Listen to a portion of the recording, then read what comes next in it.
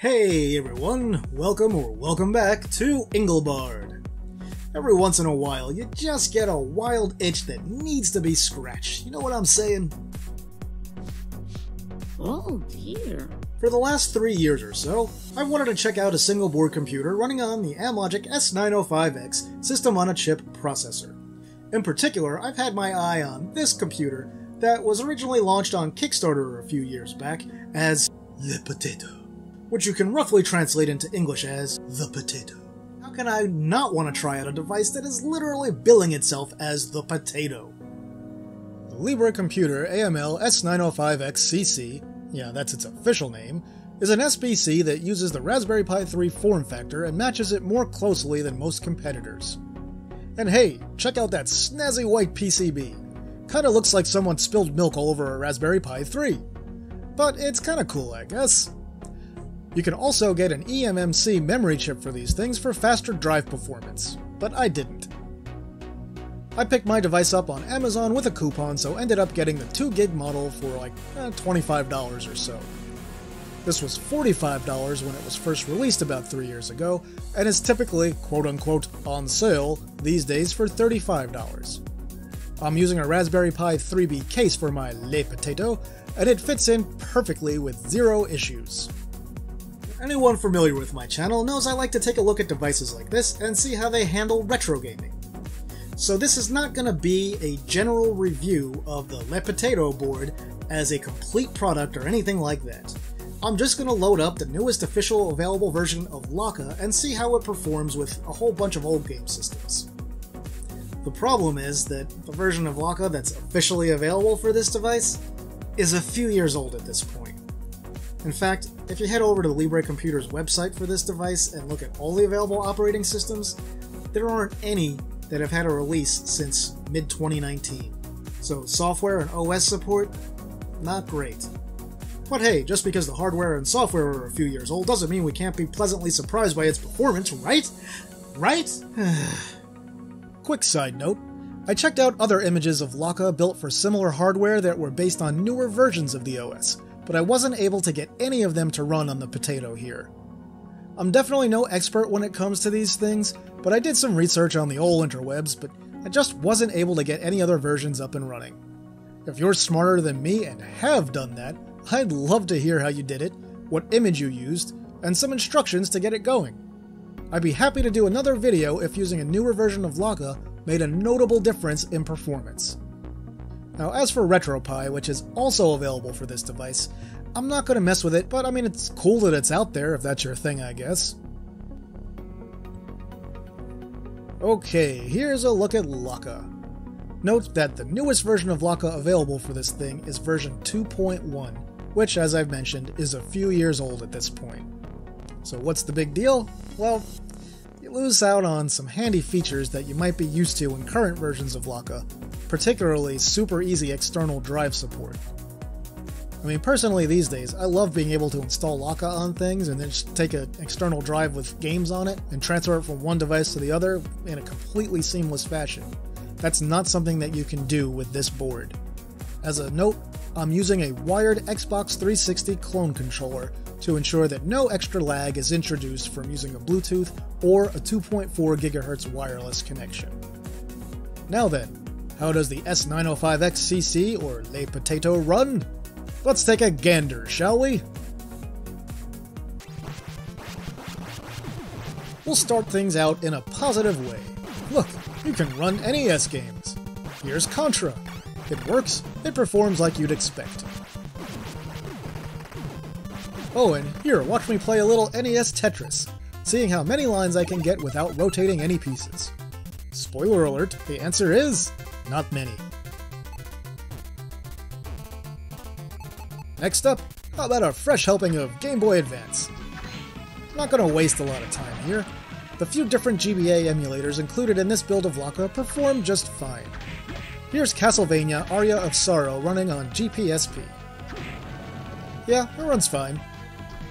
Want to see something that doesn't run fine in GPSP? Here's V-Rally 3. It's missing the background and the transparencies in the HUD and the smoke. But if we fire up MGBA, it runs just fine and all the effects work much better. It's been a really long time since I fired this game up on real hardware, so I'm not going to claim that it's perfect on here, because frankly, I just don't remember, and I'm not going to go digging out my cart and my Game Boy Advance to test it.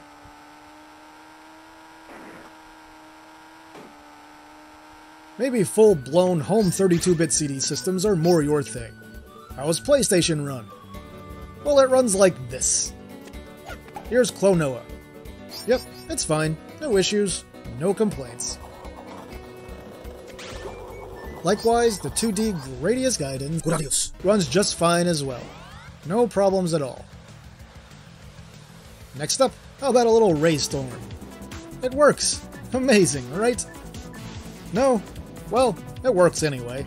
So yeah, PlayStation generally seems to run okay, but performance may still vary a bit depending on which game you're running. Here's Sega's mushroom-shaped disaster, the 32X. You know I love a good session of Space Harrier, so here's some Space Harrier. It looks and runs like it should, except for one thing. Just like on the Raspberry Pi 3, there's an awful lot of control lag in this game for some reason. It's way worse than playing on real 32X hardware. I'm not sure exactly why the input lag in this game is so particularly bad, especially since when we run Virtual Racing Deluxe, I mean there's some input lag detectable, but it's not nearly to the level that we experience in Space Harrier. And consequently, Virtual Racing Deluxe is much more playable and also runs at full speed. So 32X, yeah, it probably runs every game full speed, just, be aware that some games may not control as well as they should.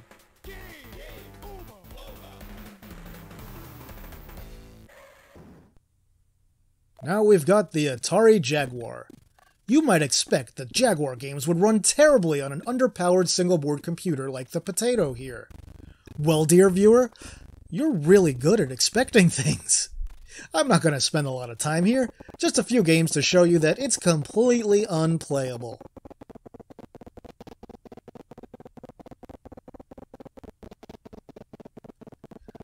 Just in case anyone wants to see if the Potato can run 3DO games for some reason, here's your answer. A resounding, yeah, but badly. Here I am playing Super Street Fighter 2 Turbo.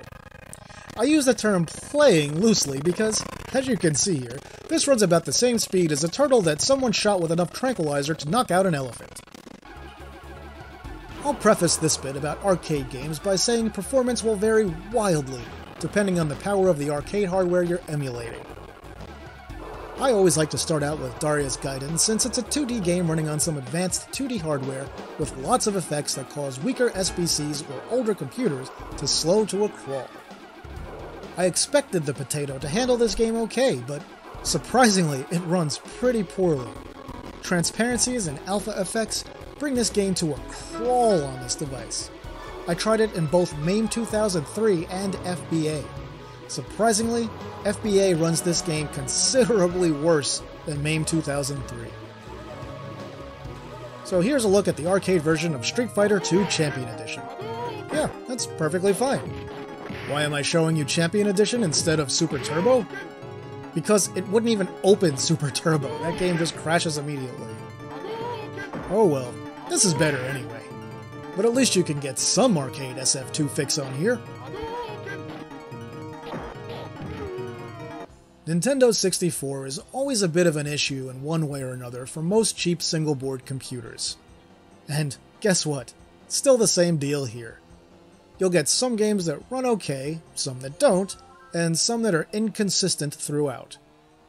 Mario Kart is an easier game to run, and as you can see here, it runs pretty well, at least using MuPen. Parallel is also available if you run into something that has issues in MuPen. Here's the much faster F-Zero X running at a glorious 60 frames per second on the Potato.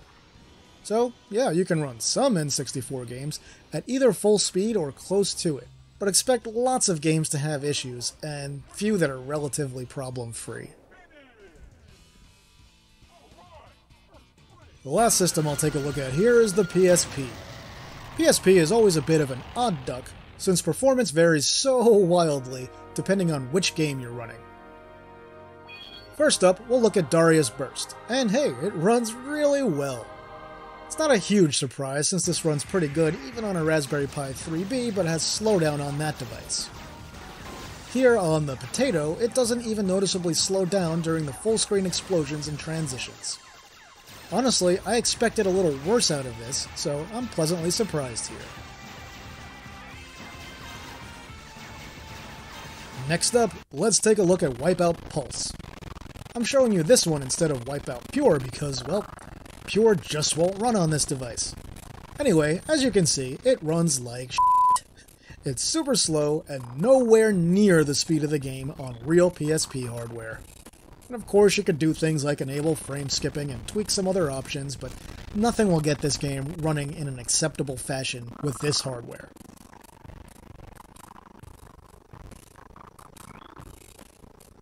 Here's Gradius 4 from the Gradius collection. And hey, this one is perfectly fine and full speed, even with all the wacky effects in this game. So, nice. You can definitely play this game. Finally, here's Tomb Raider Anniversary. This one is unplayably slow. Weaker hardware usually has issues with this game, and the Potato here is no exception. So basically, we have once again proven that PSP is a crapshoot on this type of hardware. You'll get some games that are fully playable, some that are a little bit slow, and some that are just unplayably slow no matter what options you tweak. Well, that just about covers using the AML S905X-CC, or Le Potato, as a retro gaming device in the year 2021. Is it worth it? Short answer, no. Long answer, no. Seriously though, I mean, it's a relatively powerful and inexpensive single-board computer. The problem is that it doesn't exist in a vacuum. It's got competition from other devices that cost the same or less and offer performance that's about the same or more and also have better software support. The only situation in which I could recommend picking up one of these devices is if you happen to find it on clearance for a really low price. Now, another reason I wanted to take a look at this device now is that Libre Computer is getting ready to release a brand new single-board computer based on a new Rockchip system-on-a-chip processor. So I really wanted to get a sense for what kind of support and what kind of operating systems were available for the devices they already had. And as you can tell, the support that they've had for software and operating systems has been pretty abysmal for not only the Potato here, but also for the other single-board computers that they offer. So because of that, I'm definitely going to be taking a pass on whatever new products they put out there. There's really no way to justify getting a device like this if it's not going to have reliable software support down the road. And so far, I mean, there are no signs that Libre Computer is going to up their game on that front. Still, I would love to be proven wrong about this. So I will at least be keeping an eye on any new devices that Libre Computer puts out to see if there's anything worth getting in the future from them. So that'll just about do it for this video, my retro gaming friends. If you enjoyed the video, please toss it a like. If you haven't yet, please subscribe. And why not help spread the word about the channel? If there's anything you'd like to say or ask about this device or any of the others that I've covered, feel free to leave a comment. With that, I'll say thanks for watching, and see me later.